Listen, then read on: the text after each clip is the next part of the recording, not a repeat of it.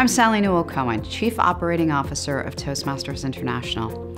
I'll be sharing the story of Toastmasters Pathways learning experience with you. So in 2010, the Board of Directors developed a strategic plan spanning 5 years. And through a strengths, weaknesses, opportunities, and threats analysis, it identified the specific actions necessary to improve the member experience and bolster Toastmasters' position in the industry. Now, in the current program, there are 2 separate tracks, communication and leadership. The board evaluated these tracks and found that the leadership skills you experience in Toastmasters weren't necessarily taught through the leadership track.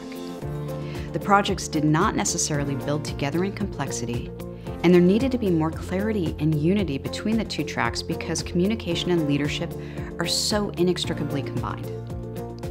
Next, a board committee was formed with a focus on leadership. They looked at every role that a member could participate in the organization, from the club officer to the district leader to the international officer level.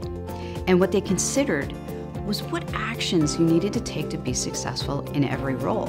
And along with that, what skills, attributes, behaviors, and competencies are required to be successful. They then considered where these skills, attributes, behaviors, and competencies are actually learned. Was it in Toastmasters or through another experience? Now, at the same time, World Headquarters staff were conducting research, and they looked at achievement at the member level. And what they found is that less than 10% of all members had earned their CC. Less than 2% had earned their CL, and far fewer, less than 1%, were earning any level of advanced achievement. Now, these were critical steps in understanding the learning process, as we realized that something was lacking and it was holding members back.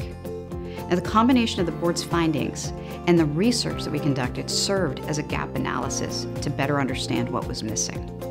At this point also, members were surveyed about what they really wanted to see in the education program because that member feedback was critical.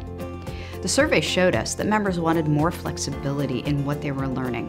They wanted real-world skills that they could translate into their own experience, and the capability to complete their projects online.